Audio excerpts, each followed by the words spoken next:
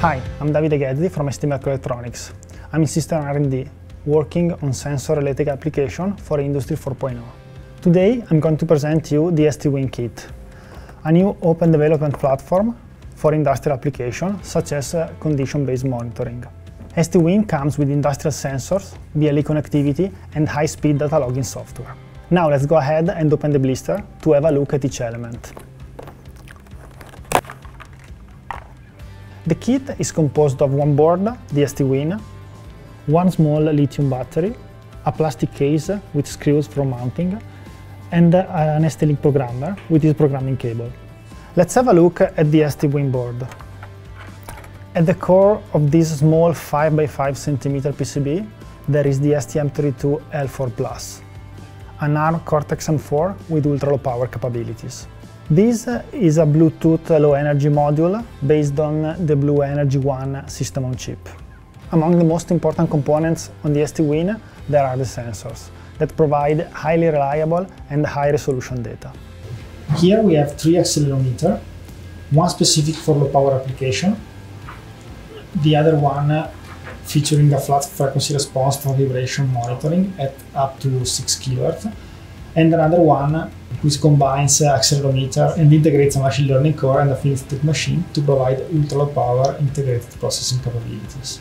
Then we have a magnetometer to measure the magnetic field, environmental sensor to measure temperature, humidity and pressure, and 2 microphones, one digital and one analog, that can go up to 80 kHz in the ultrasound range. There are also a few expansion boards that are not part of the main kit, but can be plugged in order to add more features. Here you have a Wi-Fi module compatible with the STWIN and a small plug-in board with a microphone array. We also have the possibility to add cellular connectivity, and we will make a dedicated video for that.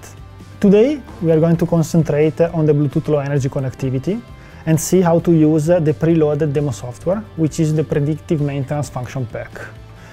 First we need to power on the STWIN, and we could do that using a battery, but the easiest way is just to plug a micro USB cable. The STWIN is now waiting for an external connection via Bluetooth, so we just need to download the ST BLE sensor app that is available for both Android and iOS. Let's open the app, search for nearby devices and click on the name to connect. After a few seconds we are already able to see the data coming through. Now, I've prepared this setup with another STWIN mounted in its plastic box to perform some vibration analysis. The device is battery powered and is already on, so we can connect using the app like we did before. Let's concentrate now on the second page of the app that is for FFT analysis. In this section we can monitor the spectrum of the accelerometer data. It's possible to tune also some parameters, both for the sensor and for the algorithm. As you can see here, the board is now processing the data and sending the resulting FFT to the app via Bluetooth. Nothing particular is going on right now, but if I turn on the motor, we can see that other peaks appear in the spectrum. With this setup, we can also simulate an imbalance problem by bringing this magnet close to the rotating wheel.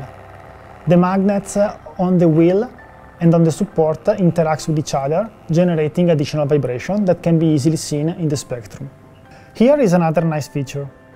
A set of thresholds can be configured in the firmware in order to notify the user whenever something is not right in the machine that is being monitored. As long as the motor is running in normal condition, all the parameters are checked to be in range. But again, if I move the magnet close to the wheel, the board raises some warnings and alarms, depending on the severity of the detected problem. Thanks for watching this first video on the STWIN. More will be uploaded in the coming weeks. Be sure to check them out. For more information you can visit st.com/STWIN.